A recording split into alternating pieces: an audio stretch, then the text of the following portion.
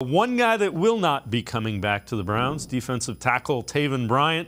This just happened fairly recently, 5 minutes before we hit the air. One-year deal, $4.5 million for the Indianapolis Colts. There was some thought Browns might be interested in bringing Bryant back in tandem with Tomlinson and the like. But again, I don't know about you. I still feel like the Browns need another free agent veteran. Doesn't have to be a high-priced one.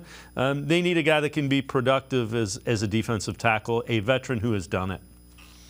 Yeah, and of course, we just saw Sheldon Rankins go off the board a little bit ago. He's going to Houston, so still plenty of guys I like out there. You know, Matt Ioannidis is a guy that I guess I've been talked about a bunch. You know, that a guy that I like is kind of a 2 or 3 defensive tackle.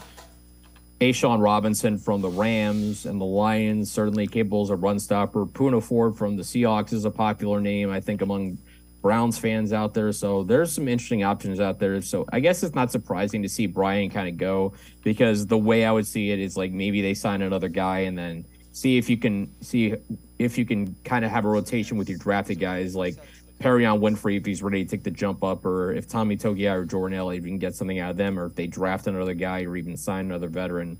I'm imagining it's going to still very fluid at that position, so we'll kind of see where all that goes.